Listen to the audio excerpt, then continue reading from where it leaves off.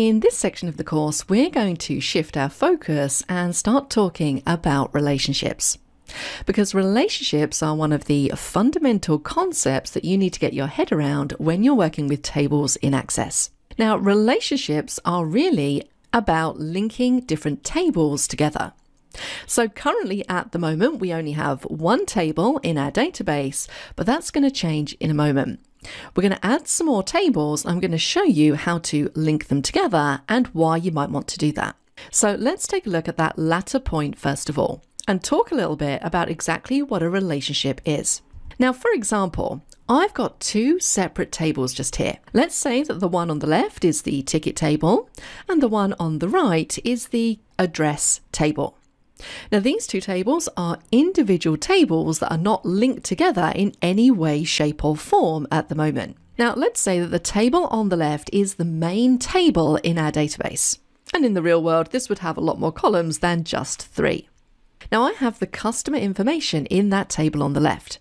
And maybe once I've built my database, I want to be able to interrogate and maybe run queries and reports that utilize the customer's address. But currently, I don't have that addressing information within that main table. I do, however, have the address information in a completely separate table that we can see on the right-hand side. But because these two tables aren't linked, they don't interact with each other. So currently, if I was to search for the customer and I wanted to see the address information, it's not going to be able to find that because the database doesn't really know that these two tables are linked together. So the way that we would link these two tables is by using the common field. And you can see the common field here is highlighted. It is the customer field.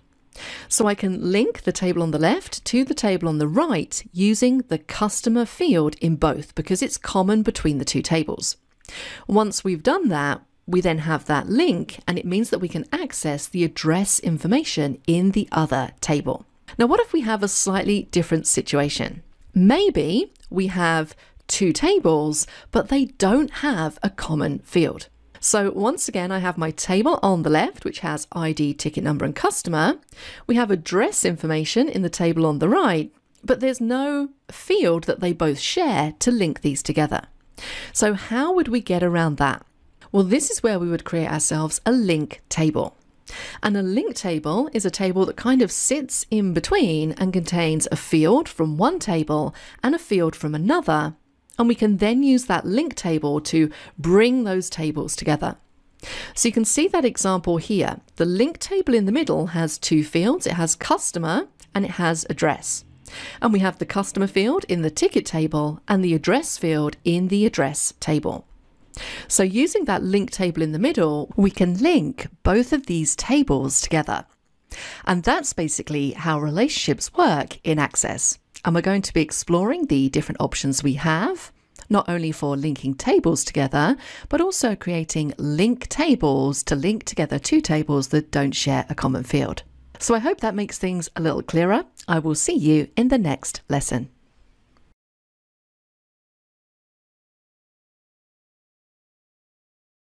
So now we understand how relationships work, it's time to put that knowledge into action.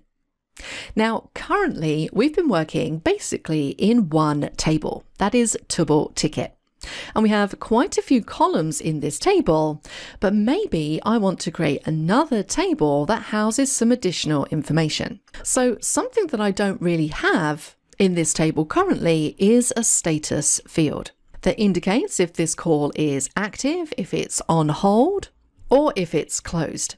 So what we're going to do is we're going to create another table that holds all of these different statuses. So let's go up to the Create tab. We're going to go to Tables and we're going to choose Table Design. Now remember, when you choose Table Design, you don't get an ID field.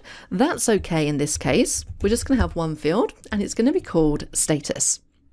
The data type is going to be short text, and if we take a look at the field properties, I'm going to take this down to 50.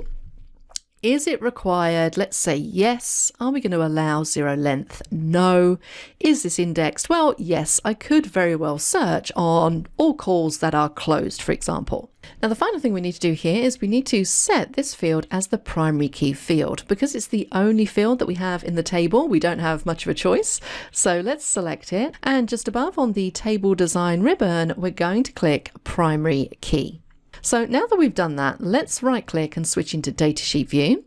We're going to be asked to save our table, which is fine, and we're going to call this Tuple Status and click on OK. So now I have my table. It's a very small table. It just has one column, one field called status. So now I can add into this table the different statuses that a call might have. So a call might be active. It might be on hold, it might be resolved, or it might be closed. So now we have two active tables. Now I'm going to close down both of these and we're going to jump across and take a look at the table relationships. So to do this, we jump up to Database Tools, we have a Relationships group, and we can jump into the Relationships window. Now currently this is empty, but if we cast our eyes over to the right hand side, notice we have an Add Tables pane. And just below I can see both of my tables. So I'm going to select both of them, and we can hold down Control to select more than one and click on Add Selected Tables. And this adds the tables to the main window. We can drag and drop them if we need to reorganize them. We can also resize them if we want to see all of the fields. We can drag that down, and we can really place these and give ourselves a bit more of an idea as to how these tables relate to one another. Now, currently, these tables are not related at all. So if I wanted to run a query or search for a call by its status, I couldn't currently do that because our status table isn't related or linked to anything in our main table. And just so you know, there is some database terminology for these different tables. The main table, which is normally the biggest table that has the majority of your fields in it, so for me that's Tuple Ticket, this is your fact table. And all of the smaller tables that hold additional information, these are called dimension tables. Now, somehow I need to link Tuple Ticket to Tuple Status. And if you recall in the previous lesson, we were talking about linking tables using common fields. And these two tables don't have a common field because we don't have a status field in the ticket table. So we're going to need to create ourselves another table. It's going to be a link table that contains a field from Tuple Ticket and a field from Tuple Status. And then we're going to be able to link these tables together. And that is exactly what we're going to do in the next lesson.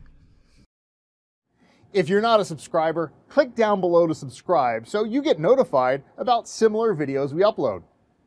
To see the full course that this video came from, click over there. And click over there to see more videos from Simon Says It.